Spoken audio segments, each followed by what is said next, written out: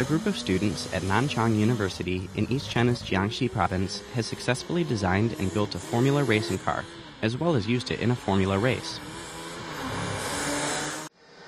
The car, which made its public debut in October, was built by a team of over 30 students. The students are also members of Jiangxi's first formula racing team. The car cost nearly $19,000 to build and can reach a top speed of 150 kilometers per hour. John Bowen, one of the racers who helped build the car, said they used carbon fiber materials to ensure that the car's body would be both light and durable.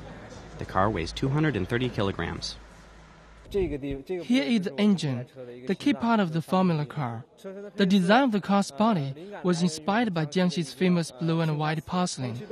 We shaped the body in this way to reduce wind resistance.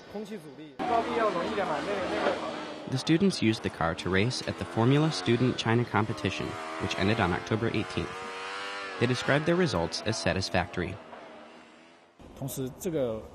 We use computer-aided engineering to optimize the design of the car. Our newly designed car is 40 kilograms lighter than the car we used last year. The students said they'll keep working on the car to optimize its performance.